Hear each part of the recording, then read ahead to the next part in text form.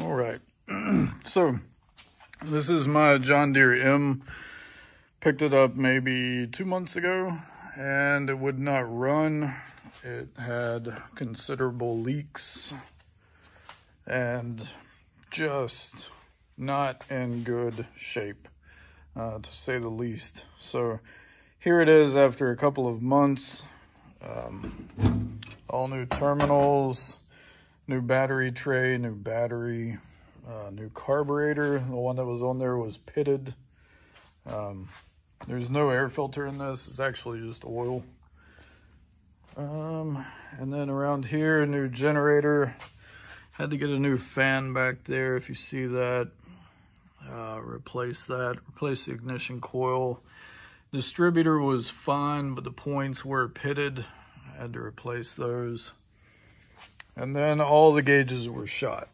There was actually a bracket right here. They had a voltage regulator on it. If you look at the original wiring schematic, there is no voltage regulator on these. It's a battery cutoff switch. So anyway, got the oil pressure gauge on there.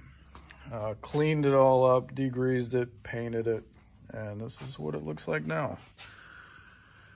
New gauges here, and according to the manual, the water temperature gauge is on top, ammeter gauge, or not ammeter, but ampere.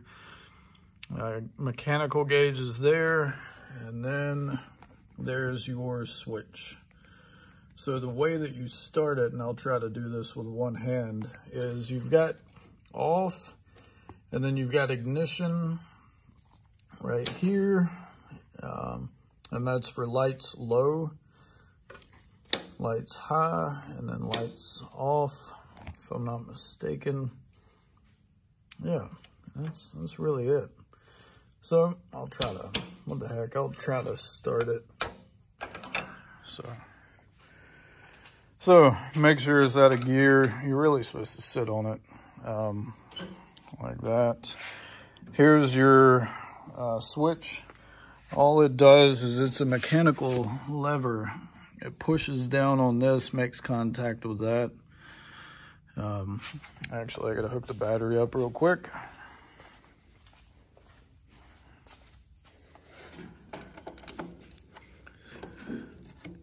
A little spark because I've got the ignition on.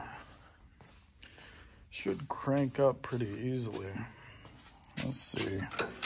Out of gear. Ignition is on. Choke out.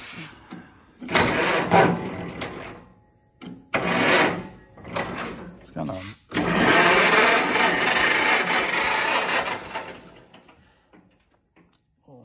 difficult to do it one-handed.